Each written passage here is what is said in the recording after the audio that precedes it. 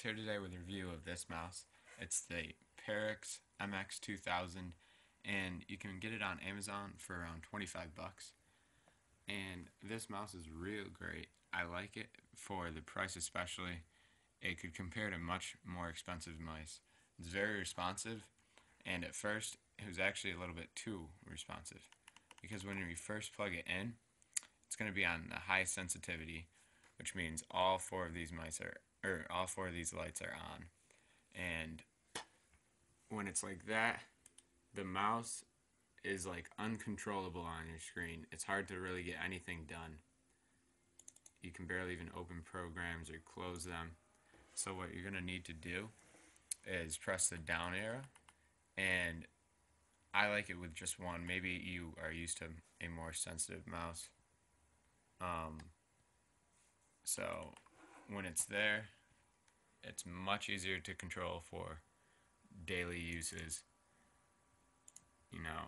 Way easier. And if you do like to game, you can turn it up higher, because I know you gamers out there like your sensitivity very high.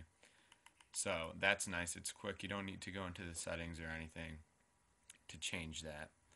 And talking about the settings, they give you a disk that you can just go ahead and put in your computer, and you can control the lights on it so they change colors when you want, or you can have them just stay on one color, and you can change what these buttons do here and this one.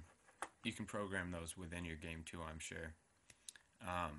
So that's nice. I didn't need it because I'm not gaming with it.